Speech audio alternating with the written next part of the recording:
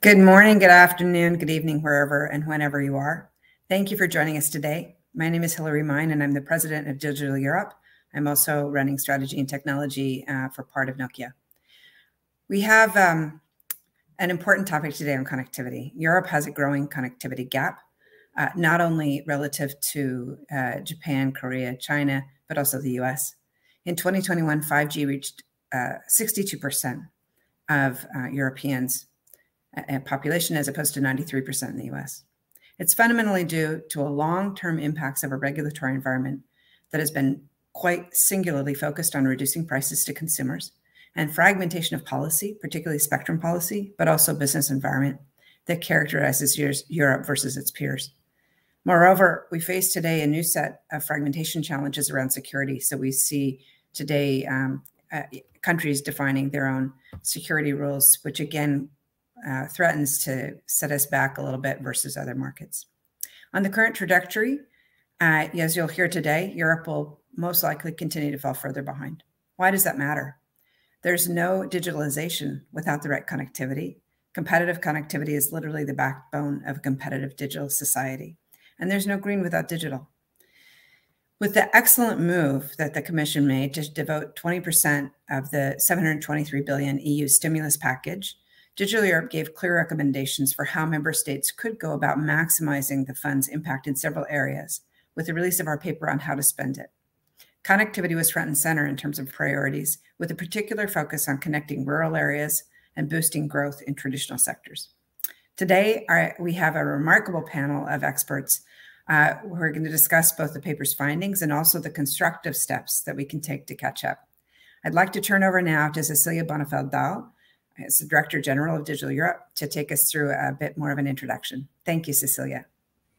Thank you so much, Hilary. And thank you for taking the leadership, not only in this, but also of Digital Europe in general. Let me introduce the report that we have done. So we have started researching the reasons why we are having relatively low figures on connectivity in Europe. The report is called Mind the Gap and How to Empower Europe Through Connectivity. It's really an attempt to look at what are the mechanisms that have slowed down the enabling of connectivity in Europe, and what can we do about it? So really in a constructive approach to the problem. So let's look a little bit at the state in and the status in Europe. If you can flip to the next slide, please, Anna. So only around 69% of the rural homes has a fixed broadband subscription, compared to 81 in the urban areas of Europe. If we look at 5G, it has reached 62, as Hilary said, percent of the European population, whereas in US, for example, it's 93. So more than a year after the final implementation date for 5G auctions, there are only 7 member states that have assigned spectrum in all 3 5G Pyrenees bands. So we are there's a long way to go still there. Mobile average revenue per user, so this is about prices and what Hilary's talked about just before, a very big focus on consumer prices in Europe. It's only a third compared to the US, and it's less than half of Japan. And of course, with low revenues, it means low profits, and it means the lack of investment, private investment capital. So if we look at Europe, there is a huge difference in how the market is structured. So we have 47 major operators in Europe. There is 7 in the US, and there's 3 in South Korea and Japan. So how come? Well, there's also been a view that we would not like to have 2 large operators in Europe, meaning that they could merge. If you can't merge, then you don't have the scale of production that you need to bring prices or costs down to compete. So all in all, this has really hampered the investment environment in Europe. Not that we don't say that it's okay to have low prices and good prices for consumer. We're all consumers in the end, but it also has a cost. If the two ends meet, that you have higher cost and lower prices, in the end, what is the investment capital that you have left? So let's jump to the next slide. So we did the study, and the idea was to basically say, okay, we have some of the world's absolutely leading infrastructure providers. And even the Commission, they've set really clear targets. We want more connectivity, more 5G, more innovation. So how come we have this slow adoption and deployment on high capacity networks in Europe? What's the reason and what can we do about it? So the idea was, and the objective was, to map the deployment of these very high capacity networks in Europe, to identify the main obstacles to this deployment, of course, to define possible solutions, and to assess the digital decade targets. Are they the right ones, or are there additionals not in there yet? So we've interviewed connectivity experts from our organization, from corporate companies, and from academia, to listen to their expertise on how to go about all this. Let me flip to the next slide. Okay, so what are the key findings? So let me take the next slide, please, Anna. So the key findings, there are 4 major key findings. First of all, so what are the question was, what are the factors that are hampering European leadership?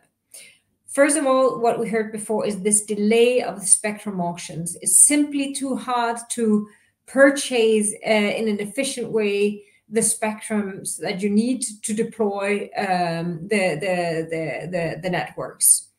And around 70% of the experts think that is the main barrier to basically the deployment of these high-speed networks. So lack of return on investment, that's what we discussed before, low prices, but also higher cost. And of course, that's due to lack of scale of economics. As we discussed before, if you have smaller units, you have less scale of economics. But it's also due to what Hillary, for example, mentioned just before, that many of the member states, they basically define their own way of testing or their own way of certifying these networks. Instead of having one European way of doing this, it means additional costs in each single country if you want to operate in a country. And many other factors of fragmentation that is found specifically in Europe compared to the other markets. So what is, I would say, the most worrying finding is that it seems a little bit that people have given up. It was said it's a lack of confidence that Europe can lead in 6G. This is, of course, not very good news, because we used to always believe that we were the best in connectivity. And now they say, can we lead in 6G? And, there is a lack of confidence that in this market, we can actually continue to lead also on 6G. So, of course, this is all about how we can change that. So let's jump to the next slide. On finding number 3, public funding. We have heard about this great resilient fund and how the Commission has put, 20%, and a lot of the money is actually going to connectivity. But is this actually enough? Is this actually covering the gap in market of investment?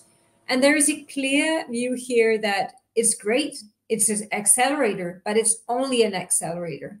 We need to fix the private market to make it well functioning, to get lower cost, to get more value, more focus on value and less focus on cost. It will be insufficient basically to change the landscape. So there are reforms, there are different governance things that we also need to fix if we should have any chance of changing this. So, there is a support for the 2030 connectivity targets, but there is also found to be a lack of focus on 6G. And many of them says that the targets are simply not ambitious enough. So I guess that stems from a place where the specialists say, if we are the best in the world, why is it that we don't set higher targets? If we can invent it, we can talk a little bit like it's a similar situation with the microchips. We are leading in design and research and development on microchips, but still we have very, very little of the world's production. So how do we, before it's too late, on connectivity, actually change that situation, and being aware that without a functional capital market, a functional private investment market, this will actually be the same situation. So let's jump to the next slide. And the next again. So this is all about the recommendations. So there are 4 major recommendations. First of all, a strong European governance model. We heard about the fragmentation of testing, of certification, etc. in the member states. How can we streamline that and be sure that the players in the European market have their own, one European way of doing this, and that products and services can get to market much faster across Europe? This is also about the Connectivity Act, really looking at European implementation, even European institutions to do so, instead of having 27 different in the member states. We all know that it's a fight of, wanting to keep, the mandate at national level compared to EU level. But honestly, we don't have no time to discuss. If we want to reach a more efficient market, also the policy makers and the implementers need to be much more efficient in their way of handling rules and regulations. And so the other one, and number 2, is make networks investment top priority. Back to, okay, it's good to have a focus on prices. Always good. We are all consumers. We support that. But we need to be realistic. If we have higher cost and lower prices, there is no investment left. So how do we get back to a stage where we have more focus on, creating quality networks, to create secure, networks, that we have value add into what we are doing, recognizing that this is not only about consumers, but this is also about security. This is about innovation. It's about the quality of networks. And, this is no fast business. I mean, building these networks are crucial for our stability, for our security, for our also raising the whole digitalization of the society. So how do we get back to actually putting value into this and not only looking at the lowest price possible? Thirdly is implementing the connectivity toolbox. There are many things that actually is stopping concrete barriers, administrative barriers, accelerate, for example, the permits granting. One of the hardest thing is, get a permit to dig or to build or to put the stations. It takes forever and it's a high cost game. Also, urgently make available all 3 5G bands under the investment-friendly conditions.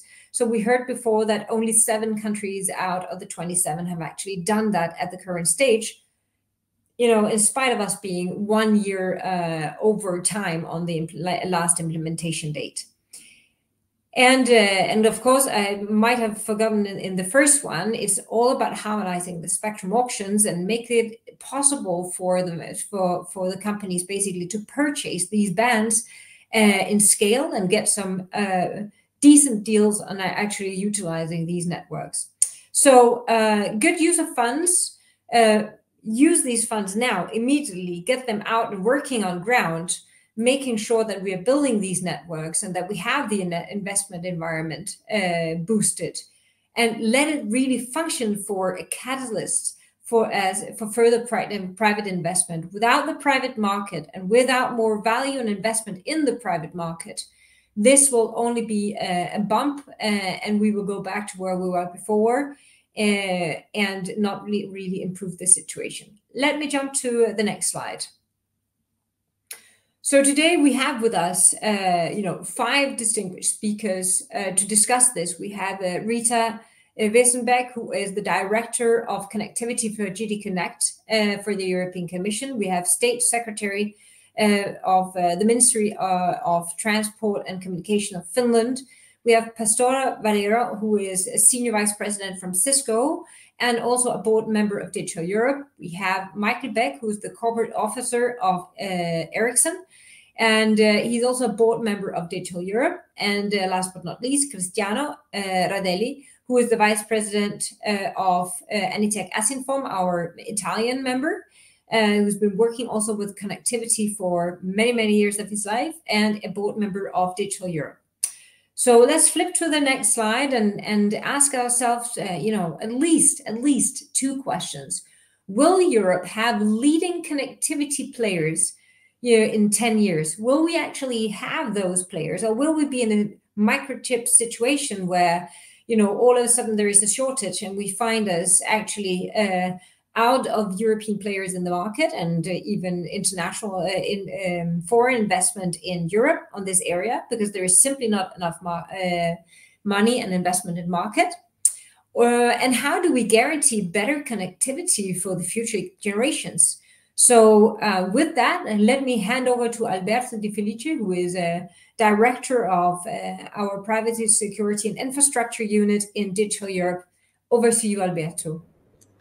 Thanks a lot, Cecilia, for the introduction and the overview that was very passionate of the report that we launched today. I know it's a topic that you care deeply about, and also to Hillary for your introduction to the event. So let me bring up the speakers that you already introduced. We have Rita Wesenbeek from the Commission, Kari Anttila from the Finnish Ministry of Transport and Communications, Pastora Valero from Cisco, Mikael Beck from Ericsson, and Cristiano Radelli from Anitech Asinform. The latter three, obviously, we're very pleased to also have on the board of Digital Europe. And we're very happy to hear from all of you. We heard quite a lot on connectivity, a lot of points to discuss, agree with, and also, I think, possibly disagree with. We want to hear from the speakers what they think. And obviously, noblesse oblige, the Commission and our institutional speakers will obviously go first.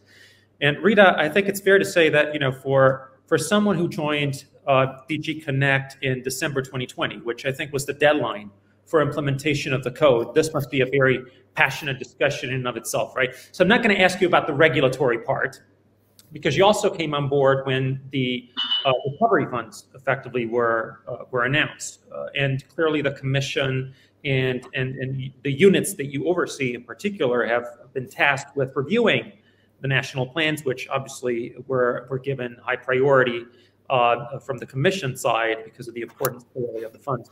Now, having reviewed, what's come in from the national plans, right? What is your assessment? How hopeful are you about the use of funds for connectivity in the years ahead? Yes, so thank you very much, Alberto, for this introduction and also for inviting me.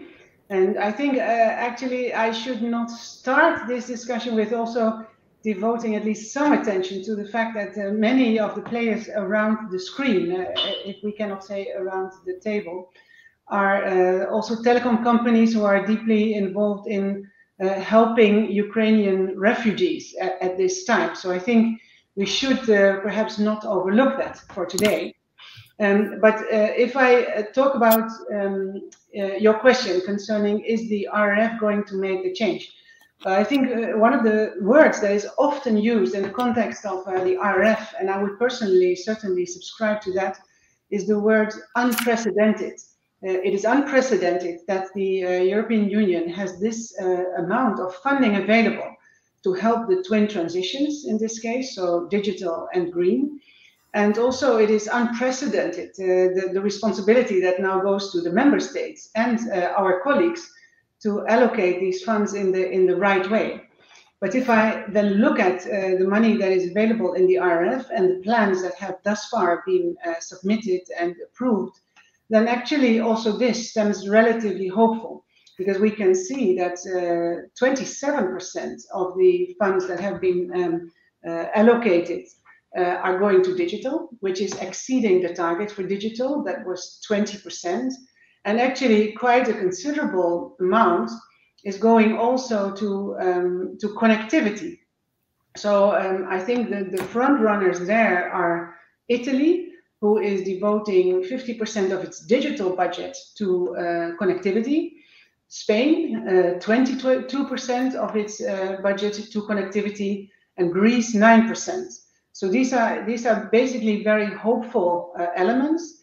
And I find Also, what is really stemming hopeful is that many of these countries have very well considered and well designed plans that are in which the connectivity is part of the whole, let's say, design of the digital society. So also that is a very good and hopeful sign. Lastly, also the RF is not only about investments, but also about reforms. And we were particularly happy to see that a number of member states have also put the reforms that they have proposed in the context of the connectivity toolbox, also in the RF plans. Now, I don't want to monopolize the floor too long, but RF is, of course, only one element of the broader picture. We also have other funding available. I mean, the big element is, of course, CEF Digital, on which we just published the work program, and the calls are underway. There's also the EU Invest Fund, and there's the Connecting Europe Broadband Facility that basically was a large success in combining public and private money. So essentially, at the European level, the RRF is only part of the puzzle. And then finally, but let me close with that, there's of course also a lot of national funding available. And also here we worked from the Commission side, because there was both on the state aid front a new general block exemption proposed and adopted, and there are the new state aid broadband guidelines, which widely open wider to a wide extent the possibilities for member states to provide national funding for the rollout of networks. So let me stop at this. Thanks a lot, Rita. Also for sticking to time, because again, the purpose is to make this interactive as possible. So I hope we'll have plenty of time for Q&A. So I'm going to move to Kari now, obviously from Finland. And Finland is one of the countries that are universally acclaimed and mentioned when it comes to best practice, particularly when it comes to spectrum. And we've heard a lot also from the survey and the answers in our report that there's still appears to be that problem of fragmentation. And there's quite a lot of concern about the way that the 5G auctions overall in Europe have been conducted. There have been considerable delays, and Finland was the odd one out because Finland auctioned all the bands on time, which is quite uncommon. And also, I think with best practice, also when it comes to the price that people had to pay for the spectrum, so that people can spend more on networks as opposed to the auctions themselves. Clearly, other countries are less sticking less, if you will, to best practice. What do you think are the persisting reasons for that? And do you think there can be like a longer-term discussion among the member states about doing this better in the future? Thank you for good introduction, and that means that we have a big challenge. But if I tell something about Finland, and it's honored to be part of this Digital Europe connectivity discussion today. I trust that with this kind of multi-stakeholder discussions, we will take further step towards a world that is even more connected with 5G infrastructure as it's inside. To be sure, in Finland, we believe that the good cooperation and active dialogue between the sector and the spectrum authorities, as well as among the authorities themselves, is one of the main reasons why some might call Finland a trendsetter country in 5G development and deployment.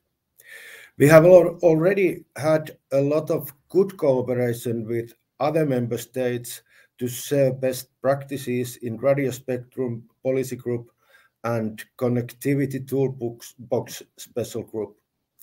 In addition, our impression is that member states also discuss bilaterally and want to learn from each other.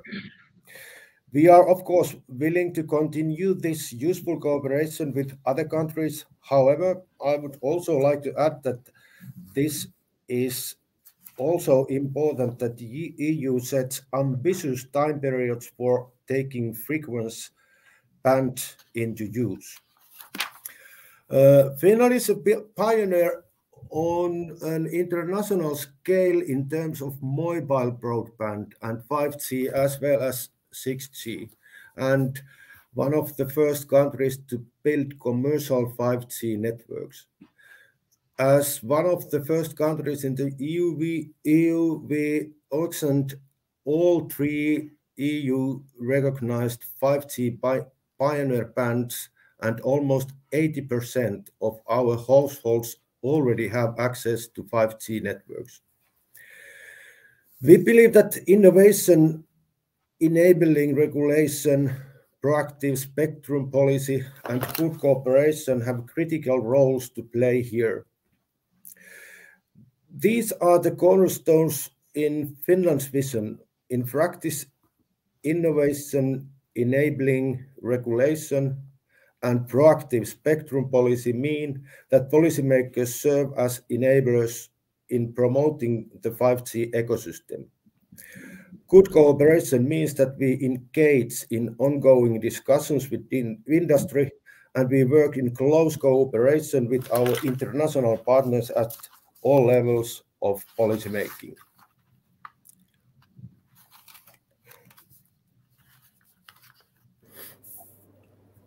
Okay, thank you very much for that. Next up, I have Pastora Valero from Cisco, who is also an expert particularly on regulatory discussions that we've had on telecoms for quite a while. Telecoms regulation is a long story in Europe, right? It's been going on for quite a long time. We have quite a lot of experience. So in your assessment, what do you think of this investment that we have in Europe? Do we have a gap? What's it about? What sort of incentives can be? There's some echo. I hope it's not coming from me, but maybe it is, because I'm the only one with the microphone on. But it seems to have disappeared. And with respect to this gap, what types of incentives can we identify to fix the gap? Thank you so much, Alberto, and thank you very much for having me and having Cisco in this discussion. I think the short answer is yes, we have a gap, and I think we all agree we've made a lot of progress, but there is still a gap in quality broadband, high capacity broadband. And in terms of the recommendations, already Rita and Cecilia alluded to a few of the policy and the incentives that we could be thinking about. So firstly, we know that in order to reach the coverage, in order to make sure that no one is left behind, and we saw this very, very clearly during the pandemic, people that were not able to continue to work or to continue to be educated, we know that we need public sector intervention, we need public sector funding. We have today, and Rita, you alluded to the unprecedented nature of the recovery fund and the focus on both accelerating the digital transition and the green transition, and the two go hand in hand. You cannot have a green transition without digital. So I think, as industry, we're really very encouraged by this stimulus. One thing I would say, like many of the companies that are probably joining us today, we're engaged in many countries, trying to establish ecosystem, partnerships, collaboration. But I think the key challenge here is the speed, right? We have to do this at a much accelerated pace. And I think, from government's perspective, making it easier to tap into these fundings, make it, reducing red tape, I think it will be absolutely key. The other thing in terms of, stimulus and public funding, of course, Rita, reviewing the state aid rules to make it more predictable, to make it easier, the coordinated investment and the use of money for connectivity. I think that's also something that we definitely welcome. Then if you focus on the demand side, I think it's important not to lose focus of demand, because the demand side is what actually allows monetization of these huge investments. And as we know, the vast majority of the infrastructure is going to be led by the private sector. And so again, public sector has a role also to stimulate the demand.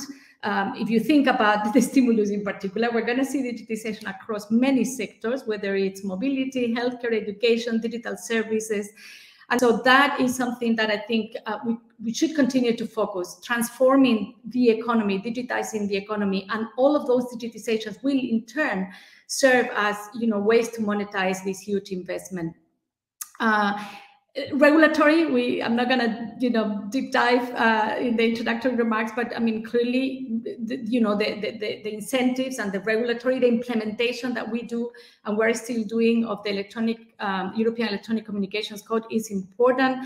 That it should enable, lighter regulation for co-investment, infrastructure sharing, and also the focus that right now we're discussing on, do we need to review the broadband cost reduction directive?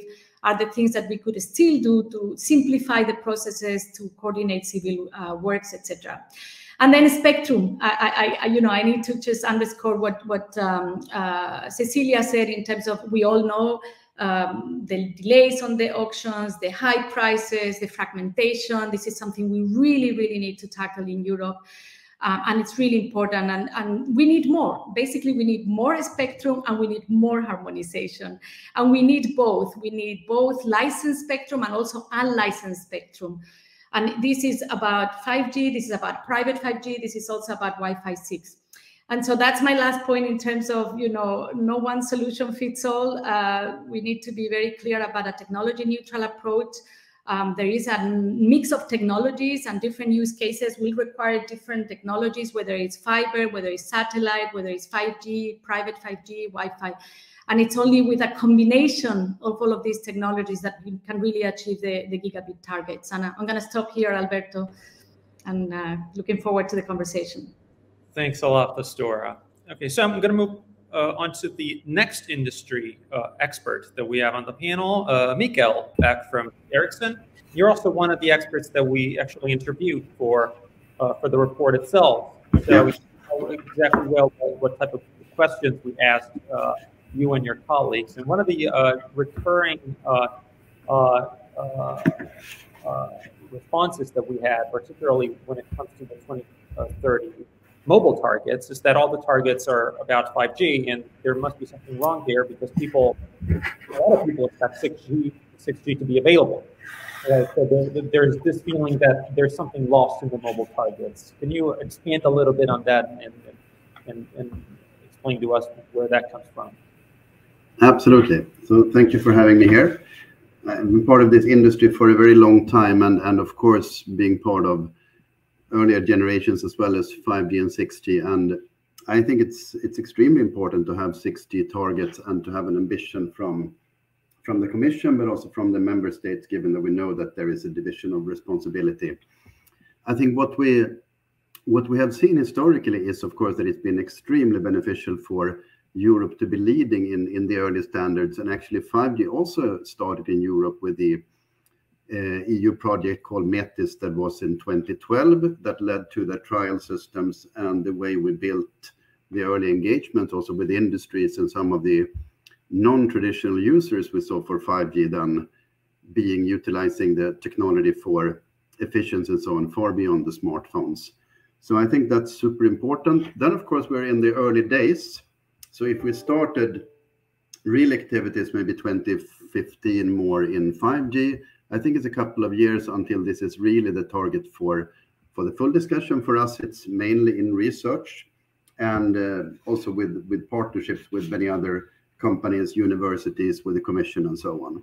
But I think it's also important to learn to crawl before we can walk and run here. So many of the things we talk about in 6G, and we sometimes talk about it as the Internet of Senses and so on. I think many of these cases will, of course, start in 5G, where we, for the first time, has built a system that is really tailored for serving the demands of society, of government digitalization, or more or less digitalization of all the industries that we see around us. And for Europe, I think this is super important, given that we can really, I think someone in the beginning talked about the semiconductor industry. In my view, we are in a much better situation from the start, even if we are late in 5G and telecoms, given that we have a few of the leading companies in the world in the telecom side, and we have quite many of the leading companies on the industrial side that will actually benefit from this transition. So I think that merge is, to me, a really important thing for Europe to utilize, not only telecom isolated or the digitalization of industries isolated. Then, of course, Europe is a very heterogeneous market, and it's very important to have the Secretary of State from Finland here to talk about, I think, a country where we have done many things right when it comes to especially 5G, when it comes to the licenses, when it comes to removing hinders and hurdles for deployment. I think a lot of countries could look at that example. Every single step might not be magic, but in the combination, it's been really, really beneficial for the country and for the future competitiveness. I think that's something to really watch.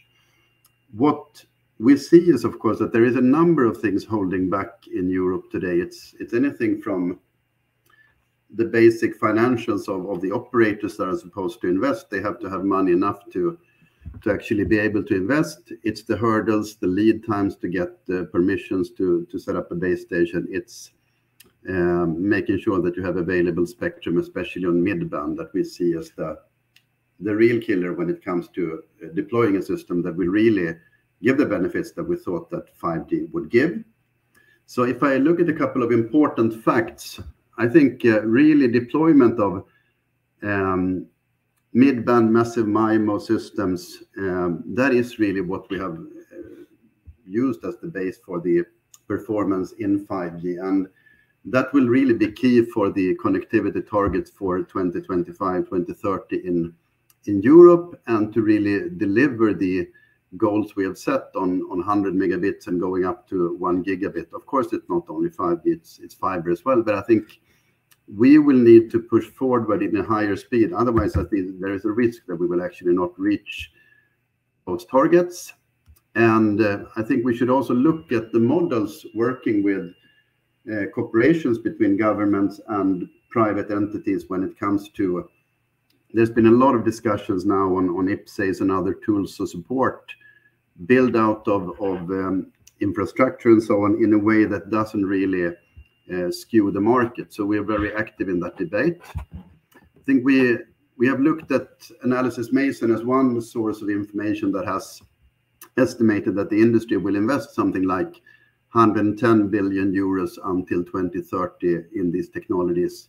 And that is big money. But if you look at the actual amount and coverage of equipment that would really be able to fulfill the targets of what people would think about as 5G, it's maybe 30–60% of sites, and it may be less than 10% of the geographical area. So when it comes to, for example, automotive using our systems, then of course it's very important to look at what, for example, what happened in Germany when you have a special focus on road coverage and things like that. So to me, this is a very different system than what 4G was to really make sure that smartphones work in a good way. And therefore that will also take, I think, a conscious view from the governments in order to really see this as a competitive tool. And I've been working a lot now in Korea, in China, in Japan, and so on. And you see a very strong push from these governments to really see this as a competitive tool for the country. I think we can do the same in Europe as well. I think it's super important. And we see that this is one of the key things also to do early. I think we discussed this a little bit before, that many other technologies will actually have to rely on that we have a connectivity-based system with high performance where you can base some of these use cases. And some of the things I'm talking about have quite long lead time, both when it comes to spectrum, when it comes to regulation, and also practical build out. So I think it's very important that we have a proactive policy when it comes to that. Some of these investments actually have to happen before many other things can happen. So by that, again, saying the 6G is a very important step, but it really will and have to build on 5G. So I think it's super important to tie them together. Thanks a lot, Mikael. Next up, and last in the first round of speakers, we have Cristiano from our Italian National Trade Association, Anitech Forum, and you, like Mikael and Pastor, also sit on the Digital Europe board, as I said. And we've heard also from Rita that she was praising Italy, and it's good to see Italy in the top spot for once, for spending 50% of the digital RRF funds on connectivity.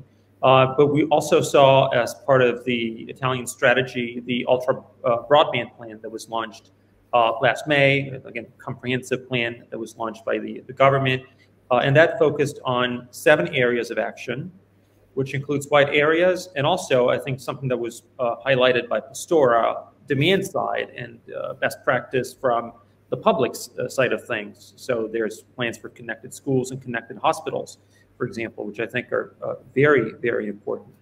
So clearly, this is still the early months of that strategy. But what's your assessment? And does it look like something that is best practice itself when it comes to national plans? So thanks Alberto, and thanks for the question, and thanks for inviting me to attend to this, to participate to this interesting panel and discussion. Yes, I think there is a major effort from the Italian government, also utilizing, of course, the European funds in order to put forward and make really a major step in providing connectivity throughout all the Italian territory. The overall plan accounts for 6.7 billion euros, so it's quite a large plan. And the concrete objective of the strategy is to bring connectivity to 1 gigabit per second on the whole national territory by 2026. So if we succeed in that, we'll be even ahead of the European target set for 2030. The plan, as you was anticipating, consists of 7 interventions, 7 areas, 2 which are already underway. There are 2 points that are based on Strategy 2015, and the other 5 are of Strategy 2021. The first point is related to what's called the Piano Aree Bianche, so white areas. I guess these terms are used all around Europe, so we call black areas the areas where there are at least 2 operators investing. Gray areas, the area where at least 1 operator is investing, and white areas, the areas where no operator is investing because there is no expected return of investments, and so they will invest only following, let's say, subsidies from the states or from the union. So in this case, on the white areas plan, the work are proceeding. The tenders have been all awarded, and there will constitute on some on FTTH, so fiber to the home, and other on fixed wireless access, with the connection of 7,416 Italian municipalities, approximately 8.4 million real estate units. So it's a major effort. And the target is to enabling service for over 100 megabit per second on all public administration offices and all industrial areas falling in this area. So in addition to the public, let's say, to the normal people. The second that has already started and completed is voucher for families. So family of low income that had no connectivity, or let's say services lower than 30 megabit per second, could have asked for, let's say, a support from the states in order to get funds for having reimbursed the connection. So the plan has been completed with a surplus of resources. The surplus of resources will be utilized in the phase 2 of the voucher, that is connectivity to corporation. So in these cases, there will be a financing of over 600 million euros, including also the advances of the previous plan. And each corporation will be able to, each company, to request a contribution from a minimum of 300 euro to a maximum of 2,500 euro for ultra broadband connectivity services from 30 megabit to 1 gigabit. So this plan is starting. Then there is one of the major points is Plan Italy at 1 gigabit. We provide connectivity of at least 1 gigabit in download, 200 megabit per second in upload in real estate units all around, let's say, the Italian territory. And let's say the target, as I was saying, is to reach this by 2026. Fast internet will reach another 7 million addresses, And the government is making available almost 3.7 billion euros for this. The call has been published, and the submission for offers is expected, is due by March 31st. So all these plans are really moving. A couple have been already completed, the other are really moving in this period. Then there is the plan Italia 5G, that is supporting the dissemination throughout the country of 5G mobile networks. So this, the target is to ensure a significant leap in the quality of mobile radio connectivity, and basically on two lines of action. One is fiber optic backhauling, bindings the radio base stations. The other is densification of network infrastructures in order to guarantee speeds of at least 150 megabit per second in downlink and 50 megabit per second in uplink. The allocated resources are over 2 billion euro. The call is to be published soon. The other plans of more importance in the 7 are the connected school. The call provides for intervention to connect with symmetrical speed of at least 1 gigabit, almost 10,000 schools throughout the Italian territory. The supply and installation of the network, technical assistance and maintenance. The infrastructure activities must be completed by June 30, 2026. Allocated resources are over 260 million, and the due date, the call also in this case has been published. The due date is March 15, 2022. Then there is the connected healthcare facility that is also very ambitious to ensure connectivity with symmetrical speed of at least 1 gigabit per second and up to 10 gigabit per second for healthcare facility from clinics to hospitals. So more than 12,000 public health service structures will be involved in this national, let's say, really speed up in the connection. Also in this case, the call has been published and due March 15. Last one is the plan, let's say, minor islands, which is the connectivity to smaller islands all along the Italian peninsula in order to assure a high-speed connection through microwave or through installation of submarine fiber optic cables and related maintenance. So these are the plan, and as you can see, is really detailed and really precise in the target, and it's moving, let's say, practically all the tender have been or assigned or the due date is within this month. Thanks a lot, Cristiano. Sounds like a very well thought out plan, but maybe I'll let Rita as well comment on it, because she's probably best placed to do that. But before you comment on the Italian plan, first I'm going to commend all my speakers, because you've all been short and snappy, so we have time for a good second round and a nice Q&A session. So I would encourage the audience to keep the questions coming so that we can ask more interesting questions of our speakers. But Rita, I already mentioned you arrived at Connect in December 2020 when the code was supposed to kick in. So I guess you must be sitting there and looking at the survey that we produced as though we are mildly crazy, you would say, because effectively, we see in the survey that we still see a lot of the problems that effectively the electronic communications code was proposed, was put forward, especially by the Commission at the beginning to solve. So problems specifically around spectrum auctions, how they're conducted, putting investment as one of the objectives of telecoms regulation, in addition to competition and the like. And effectively, we've seen from the survey and the answers that we've gotten that a lot of these problems seem to still be there.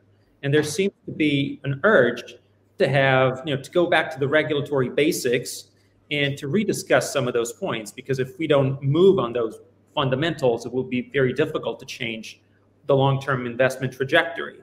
So again, simple question to you is, do you really, can you confirm that, to you, this sounds absolutely crazy, that, we've had an of the code, you have a relatively long list of member states that are yet to implement the code, not to mention the delays in spectrum auctions that we've seen already.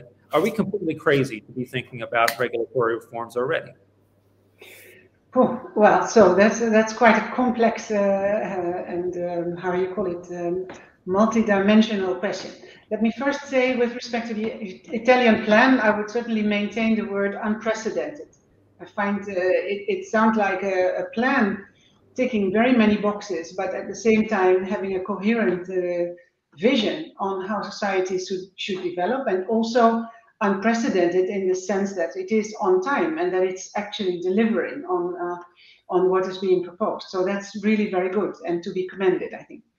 Now, on the question whether we need a new code or a new Connectivity Act or a new element, well, you know, you already gave the obvious answer. We first need the code to be implemented. So, so in autumn last year, we issued 20 reasoned opinions to the member states that they needed to implement, and we are now preparing infringement procedures with respect to the late transposition of the code.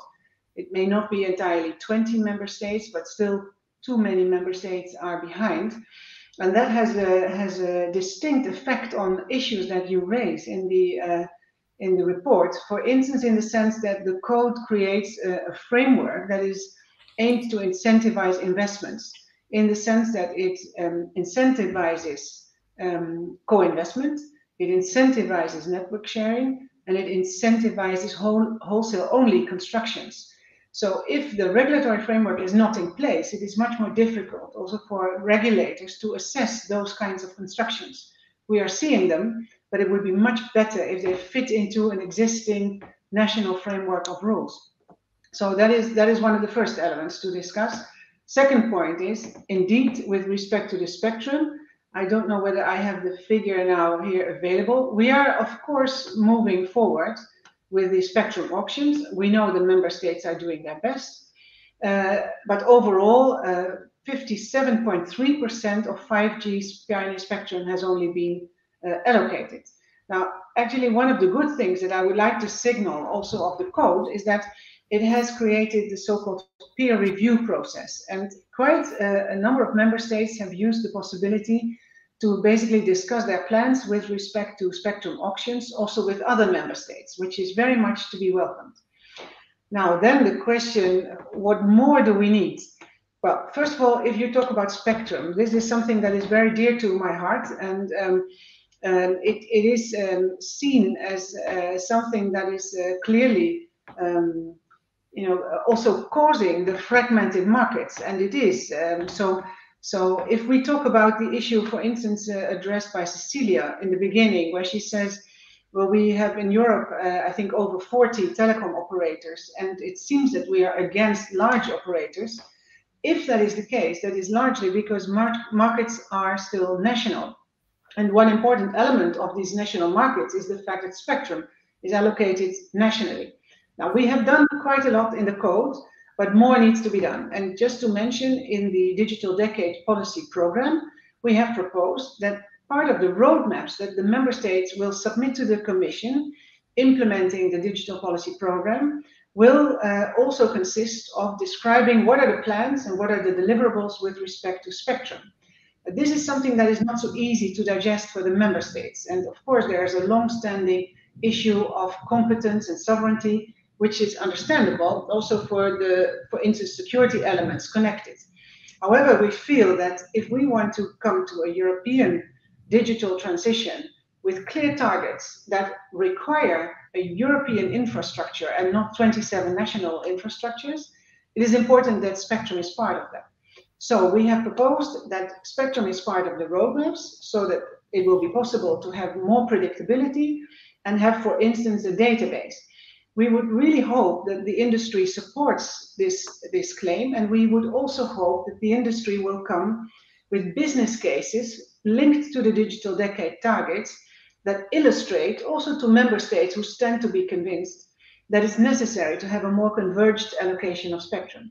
Now, one issue could be the vertical use cases, 5G corridors, for instance, also clearly, But it's important to have this debate with the member states and also with the European Parliament.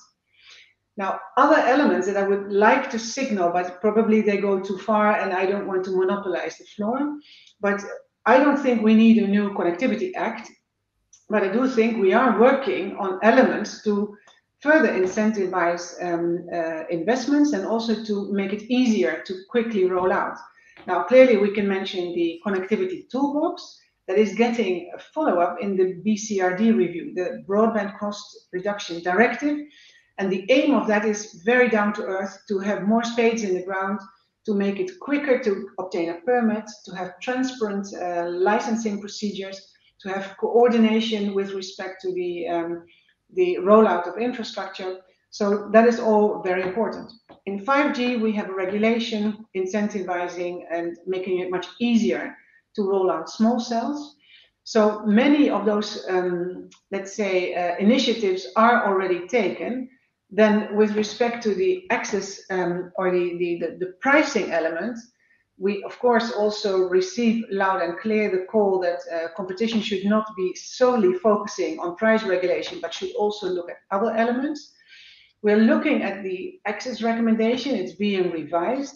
And part of the reflection is in which cases do we need price regulation and in which cases can we have other tools like non-discrimination obligations, other elements which make it unnecessary to have a detailed pricing obligation. So also there work is ongoing. And then finally, with respect to the demand issues that were raised, I mean, I am a great believer in our Digital Decade Policy Program.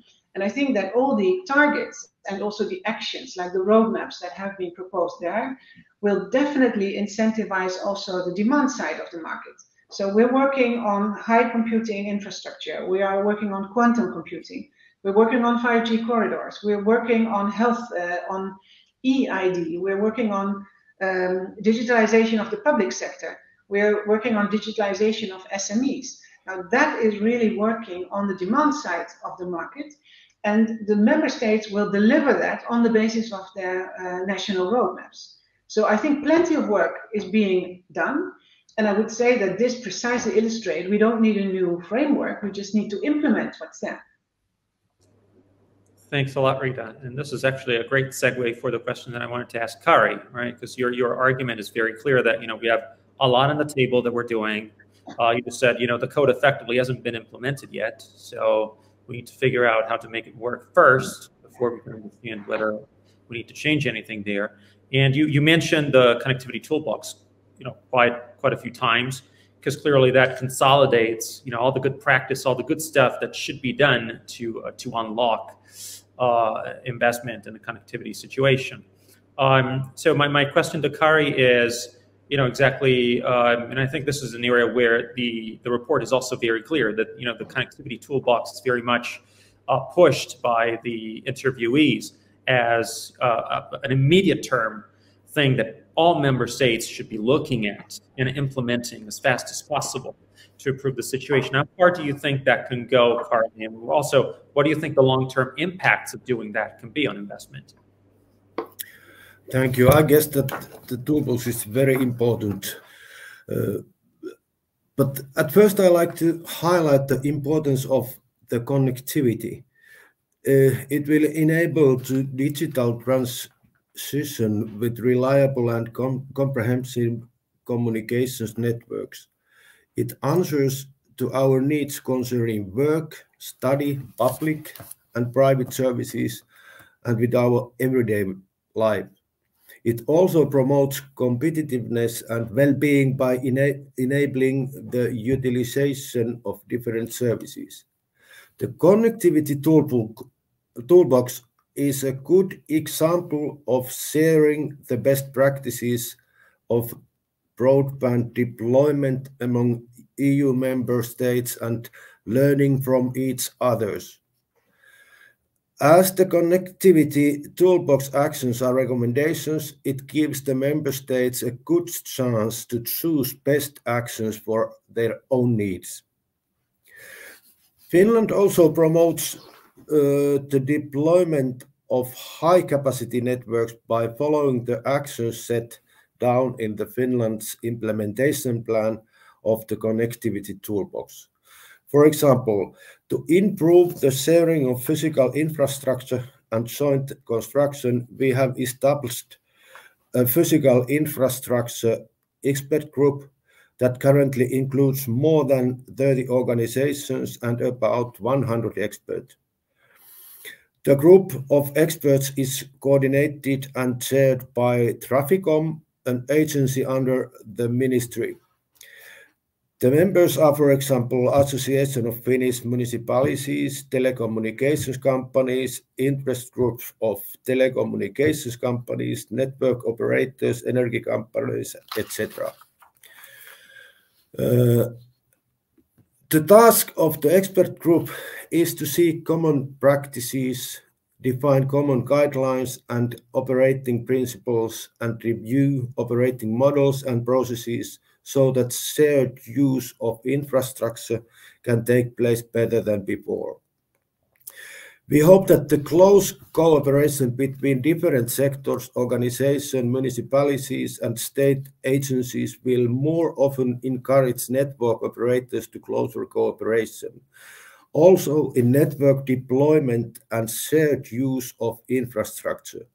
This could be a significant factor to reduce cost of construction as well. Thank you. Thanks a lot, Kari. I'm going to go to Pastora in running order. I think one of the elements that we always focus on is comparisons between Europe and other geographies, because you can only understand how good or bad you're doing if you look at what others are doing. And clearly we look at the US quite a lot. Do you think that these comparisons are fair? And if anything, what is it that we can learn from looking specifically at the US? Right, thank you, Alberto. I'm always worried with these comparisons, right? Because the markets are so different. But I think it's always useful to compare yourself. How are you doing, right? Versus your competitors, versus other nations. And we've already mentioned in terms of 5G, for example, if you look at the US, they are indeed leading on 5G availability. But having said that, if you look at the connectivity speed, clearly the US is falling short compared to other countries that were there also early to launch 5G. And this is related to the use of lower band spectrum and types of technology. But I think what's important is also to see, the types of policies public sector, like in the EU, has stepped in as well. We had the 1.2 trillion infrastructure bill that has a significant fund of 65 billion for broadband deployment, particularly to address rural areas and market failures.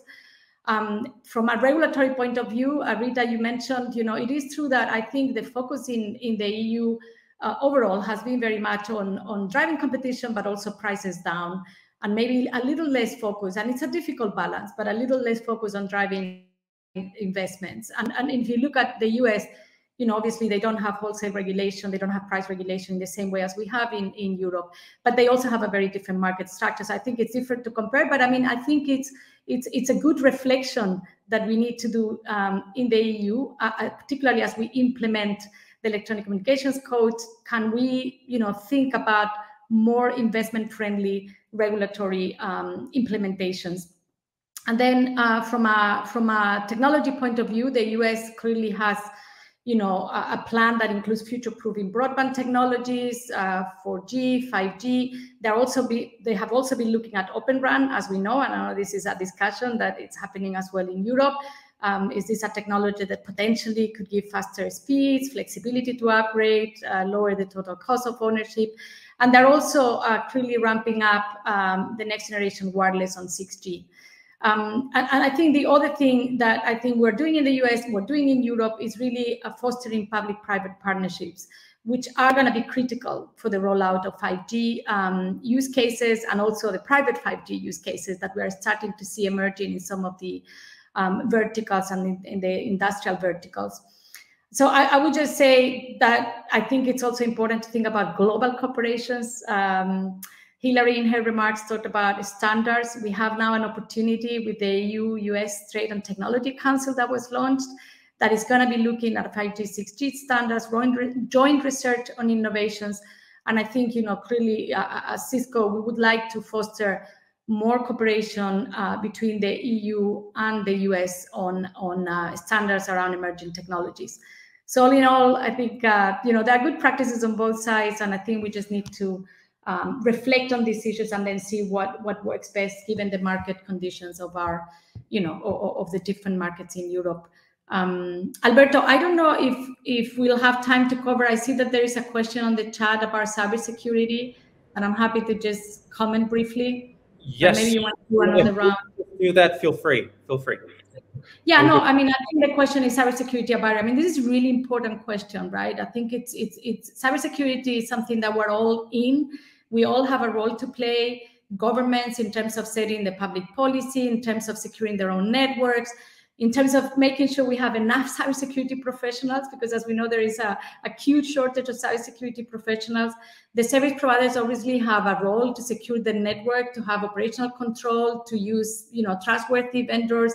And we as vendors, we need to ensure that our products are secure and be vigilant. So all in all, I would say it's not a barrier, but it's something that we need to be very, very focused, and it's all of us, it's all of the stakeholders, and clearly as Cisco, this is our #1 priority to make sure that our products are secure, that we embed security end to end, and that in turn we help our customer, to operate secure networks.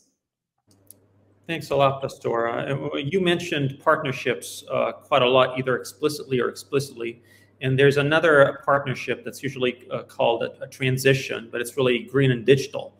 And I think Ericsson has been one of the companies among many others that have published quite a lot of studies and been speaking a lot about the contribution that digital and 5G in particular brings to transitioning the economy toward a greener path.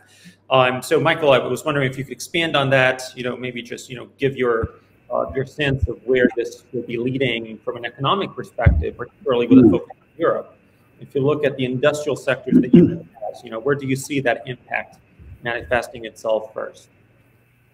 And I think that's a really good question. We have been active since very long in something that is called the Exponential Roadmap, which is a cooperation between many different companies and entities on looking at the wider impact on digitalization and systems like 5G. So I think what we have seen is that for the green transition, and I think it's really, really good to see that the Commission is connecting green with digital. I think, to me, this twin transition is maybe the most important tool we have for the net zero target. So what we have estimated in that study with quite a lot of facts behind it is that there is a possibility for a 15% CO2 emission decrease that is really coming from digitalization of these classical industries that has used very few of these tools historically, and it will vary across sectors. I think we are in one sector where digitalization can maybe do even more, as we've seen on ways of working and what we're doing right now over video and so on. And some classical industries will be slower. But overall, I think it's a very big number and a very big part of the overall target. We also see that with modern technologies like 5G and so on, we could possibly even increase that number from 15%. So I think for what we are talking about here, we have also been lobbying that together with Cecilia with D20 inside the G20 work in Italy last year, for example, really to push that it's not only a European question. This is one of the biggest things I think we can do for the net zero transmission. And I think for us then, what is very key is that when we as a company talk to people like many people on this call, in order to be credible, we also have to show the way that we work with our own supply chain, with our own products. There is a debate if 5G will really increase the power consumption and so on. So we have done quite a lot of work on what we call breaking the energy curve, to really show that with the help of efficient new equipment, with the help of integrating our own silicon and so on, we can increase the traffic to the levels we are talking about with 5G and so on without increasing the energy that is used to transmit this bit. So I think that's a very important piece that we're able to also eat our own dog food in this industry before we can tell other industries to use it in order to become stronger. So I think it's, and here I think the Commission has been on the same track very much with the twin transition. I think that's super good and fits really well for Europe as well. Maybe if I can have 1 minute and comment, there was a question also on 6G and the European Hexa-X project and so on, the investments starting up. So I think we are very active, I think together with Nokia, for example, here as well, in order to look at some of these use cases that is, of course, based on 5G, but even more extreme when it comes to very much connecting intelligence, networks of networks. I talked about before, Internet of Sensors. So we see a lot of things where Europe actually can invest early and be early out. And we have a strong tradition, as I said, with starting up 5G work in 2012 and so on. So I think it's, even if it's a bit early days for commercial deployment, I think it's actually something that is starting now. And I think it's a great opportunity for us and others to be part of. Thanks a lot, Mikael. Cristiano, I feel like, I'm partial because like you, I'm Italian, and we're talking about the Italian plans quite a lot, but I'll use as an excuse the fact that Rita also commented very positively on what Italy is doing, but specifically on the RRF. Is it possible that Italy got it right? Rita commented that 50% of the funds, the digital part, is going to connectivity. You explained very well the national broadband plan. So is it, how do you see particularly the way that Italy is looking at making use of the funds to sustain private investment through the use of funds also longer term? Is that happening? Is that a positive trend that you see Italy is using with the funds? Yeah, thanks, Alberto. I think you touch a very important point in the sense that let's say the success of the plan depends on one side, of course, on the proper implementation in the next month and years, but also on the possibility to get proper investment from the private side. This is a critical point where, let's say, some of the point in this implementation or in these steps were maybe highlighted by some of the speaker or by our as Digital Europe report. I would like to touch a few points. Okay, one is that let's say the somehow complex processes and regulation for investments. I think that looking to Italy, at least that I know better, there is a need of simplification of the investment in order to make this more easy. And at the same time, there is, as Maurizio mentioned, the need of a rationalization, harmonization of the rules at European level. For example, in Italy, the limits for electromagnetic emission are different from the one in Europe, and so makes somehow more or less profitable the investment from the operators. One critical point looking to the operators, because they are among the major investment, of course, also on the private side in this moment, is that there is in this moment for them the last tranche of payment for the frequencies of the 5G frequencies, and at the same time there is the need of the investment, not for the white areas but also for the other areas, in order to develop. And so, of course, this is a critical point that had to be touched with the proper attention, because let's say that this, let's say, multiple investment at the same time may become a critical aspect. One point that was touched in also by other before me is that we really need the development of specialized figures. This, I think, we tell every day about this need, let's say, of gender parity, but also of expert overall that we miss. We miss people in big data and analytics. We miss people in cybersecurity, in artificial intelligence, in high performance computing, just to touch some of the aspects. And if we don't have enough people, okay, this will be a limit to really the growth in Europe and for sure in Italy. Just to give you an example, just this morning there was a call by the Italian cybersecurity agents of 50 to hire 50 experts in that field.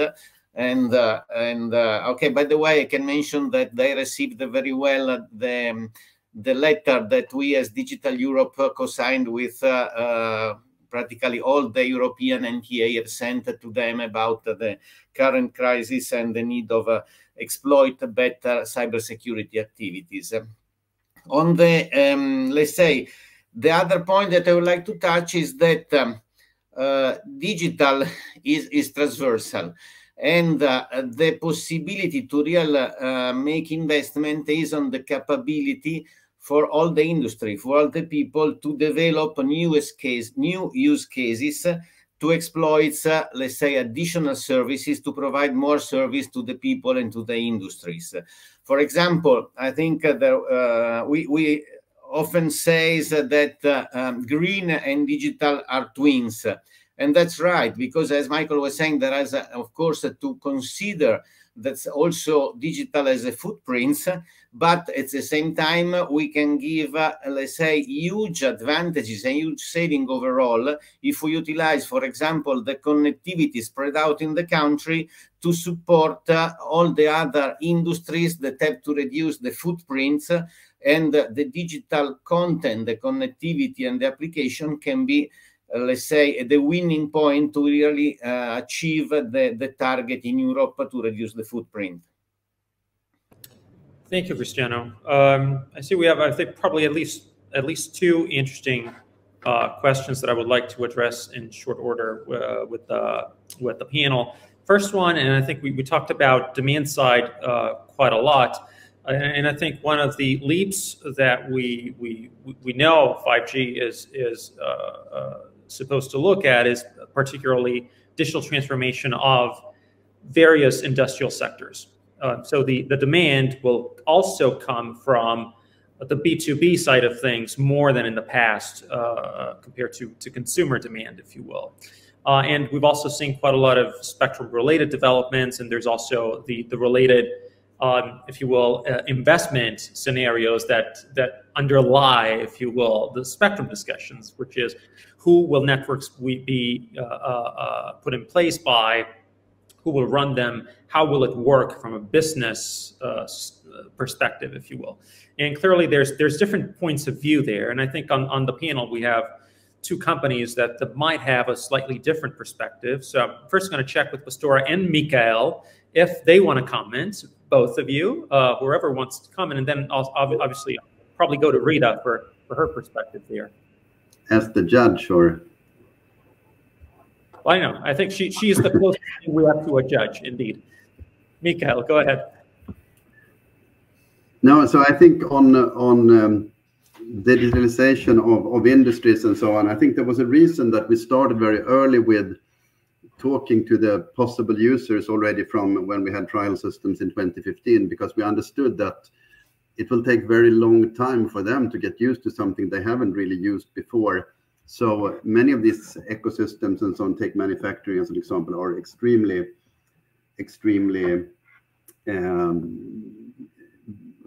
traditional. It takes a long time to change. So I think for us, it's been very good to provide a number of different tools. I don't think that all these kind of industries will use the same tools, but I think that there is great benefits for using the predictable, secure, scalable technologies and so on that is kind of winning from the scale paid by the smartphone user. So in many of these areas, we see that even if some people believe that the traditional models in some areas are old and boring, it has a number of benefits when it comes to cost, proven in combat, security, and things like that. So of course we focus a lot of supporting people with the technology we provide, but it's not the only thing that will happen, of course.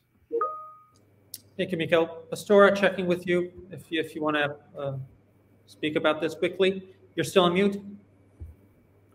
Sorry. Yeah, I think actually this pandemic has accelerated this transition in many industrial verticals, and they have had to. So indeed, there were operational issues. There are issues also about talent and skills. There are issues about, complexity. and that we have a role to play as vendor to make it also simpler. But we have seen an incredible acceleration of digitization in many sectors, from transportation to agriculture, to automobile sector, to agri-food. And so I think that's a trend, right? So, and I think it's really our role as well to make sure that we can create ecosystems that in many of these projects, it's not just one company, there are many companies, but there is also the applications, there is also, so we are also learning as we create more and more of these business models. And I think as we learn and understand the efficiencies and the outcomes, it will, again, sharing, it's going to be very important. And I think from the Commission perspective, right, the role as well to understand there are countries that are going to be ahead in particular sector, whether it's tourism, whether it's automobile, right? And I think it's important that we also, understand why it worked in a particular sector, in a particular country, and how can we replicate in other countries. Thank you, Pastora. Also checking with Rita, if she has any thoughts you want to spare with it. Yes, maybe I can. I fully subscribe to actually both visions, but maybe to have a kind of high-level take on this. I mean, I think one of the interesting elements of what we are discussing is that I think there are three elements in which the landscape around us is fundamentally changing, and that would also maybe give hope that the problems that we have partially been facing in the past might really change. And so I think one of those is the new use cases that was already mentioned. So I think that the business models that were based on consumer subscriptions in the past will change and will also have fundamentally different business models based on network slicing, on vertical industries. So that will at least put a question mark with whether the problems we faced in the past will also determine the future. That's one element. The other element is, I think the landscape is also changing in terms of the companies are changing. So if we only look at mobile, we can see that there are more and more tower companies. So more and more companies are separating their assets. And also we see such a development in the fixed industry where there are more and more independent players, where there are also kind of wholesale only players, and also co-investment structures. And what I also understand is that maybe also because of the larger financial leeway that is anyway there in all markets, that telecom investments are becoming more and more attractive also to different categories of investors. So it's not only the traditional, let's say, investment banks, but it's also the pension funds and the investors with a longer breadth who, if I look at a recent study we carried out with the Commission, who say that telecoms infrastructure investments are an indispensable part of their portfolio. So I think on the basis of these three developments, one can see the landscape is changing, and it will be a challenge to indeed meet our targets, also taking this into account. But I think basically these could be promising developments that we use for the better. Thank you, Rita. We have probably time for one final question, and I think one interesting one where also we saw a number of responses from experts is around the fears around 5G. So about public perception. I think you all know this debate. It is something that I think shaped particularly the discussions around auctions in the public domain quite a lot. And clearly there's a lot of fears, health concerns. I go back, I think I witnessed a number of presentations about the health risks of 5G that really started from decade-old studies about the negative impact of Wi-Fi on health. So it's a longer discussion, and it comes back in waves over radio waves. Is there a way to solve it? And obviously, I know that public authorities in particular are very much focused on this. Industry is focused on this. Is this, you think, something that will persist and that we'll need to continue to address? Whoever wants to take this first can go first. May I? Yes. Yes, let's say one comment in that is that if I'm looking to the approach, is that we overall probably have been lacking a proper communication since the beginning of the advantages of 5G. Let's say, I think most of the people is seeing the 5G as a natural, let's say, evolution of what there was before, maybe providing some additional capacity. But let's say we really need to explain to the public the big advantages and the new services that can be provided by 5G. And these are not so, of course, the experts are aware of that, but the common people are not so, let's say, this knowledge is not so spread out. And of course, the starting from what is giving more the 5G is a first point, in my view, to address. So it's not, let's say, because we have 3 and then 4 and now we have 5, but we want to give more services to the people, to the industries. For this reason, we need a technological step, that is the 5G.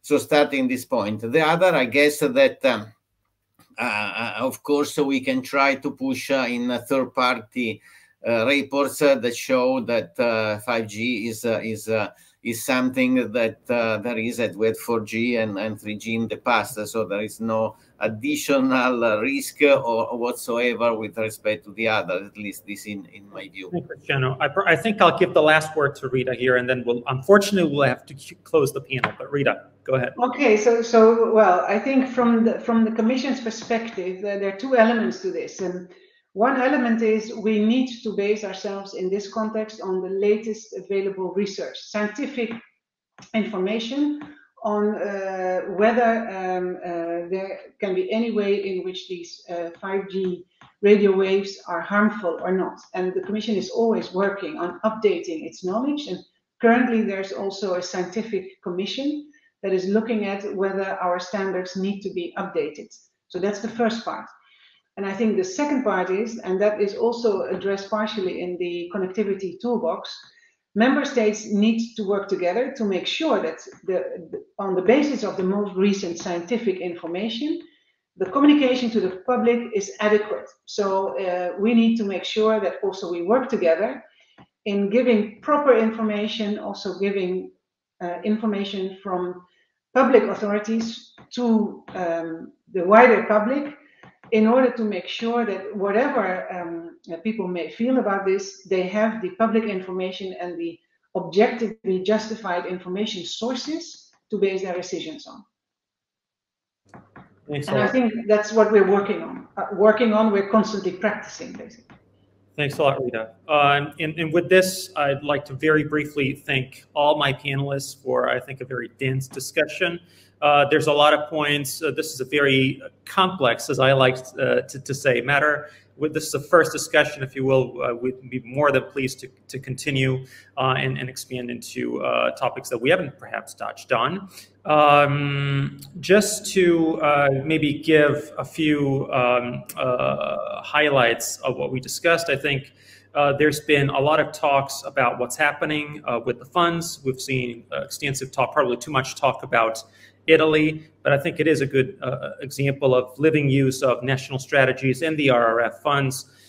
So clearly, it is something that we have to focus on. It's a clear recommendation that we have in our report. As Rita said, the amount of funds is unprecedented. We need to use the funds to the fullest extent, and we need to use them now and wisely. And hopefully, I think the Commission has been working with member states to that. Clearly, there's a number of things that we can do in the immediate term. The connectivity toolbox is, again, something that we need to look at in addition to the other regulatory initiatives that Rita mentioned, BCRD, state aid. Those are all things that are happening in the pipeline. And clearly, we need to at least, come to a full implementation of the code so that we can fully test, how well it's been going. But also, I do hear that there is, particularly on spectrum, a problem that perhaps persists and that probably needs to generate some further discussion there. because it does appear to be one of the elements that that always pops up in discussions, and we've discussed about the targets and the prospects for 6G, and inevitably one day we will have 6G auctions, so we'll be on this topic very, very much so again. I do want to check one final time if we have Cecilia for some final thoughts, if she is. Okay, so no, I've been listening really carefully to this discussion, and I must say it's super good panelists, right? You all have quite a high amount of practical experience in what you're doing, which raises the discussion to a totally different level.